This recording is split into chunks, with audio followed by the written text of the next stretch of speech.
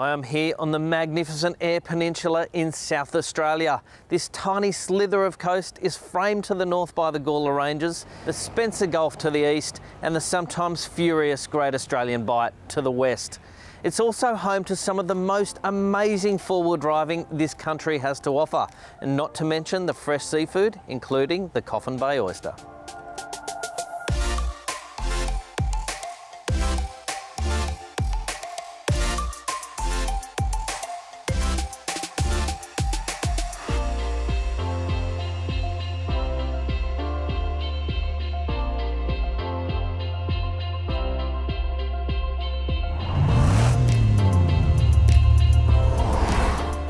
We are here for 3 days of four-wheel drive touring and fun with the Isuzu iVenture team and a group of avid Isuzu owners here to learn the ins and outs of handling their vehicles off-road.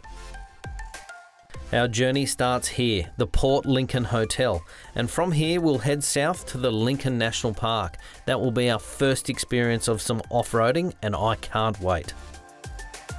We enter the Lincoln National Park through Sleaford.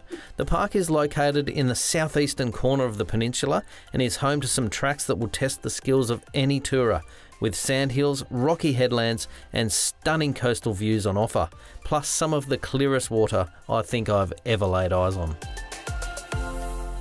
After a solid day of driving, we've arrived in Coffin Bay, home of the Coffin Bay oyster, and one of the best yacht clubs in the region with the most magnificent views of the picturesque Kalidi Bay. While you're in Coffin Bay, take the time to do the appropriately named Oyster Walk. It's a 10.4 kilometre walk that winds along the foreshore, and it's the perfect way to work up an appetite.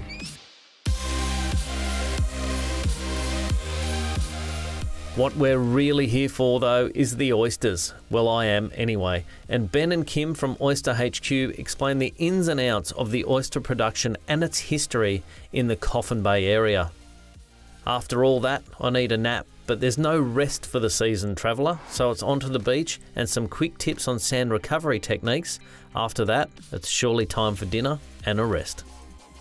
This area really deserves a lot more time if you're looking to do some touring yourself. Some of my favourite spots included Yangi Bay and the tracks heading to Ely Point. You should also stop at Black Springs to take a look at the Horse Peninsula and Mount Dutton before continuing on to the beautiful 7 Mile Beach.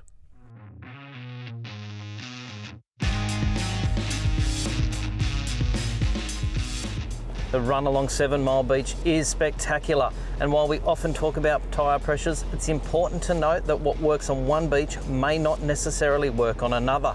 Be prepared to be flexible, and that way you get to see a whole lot more of this stunning coastline.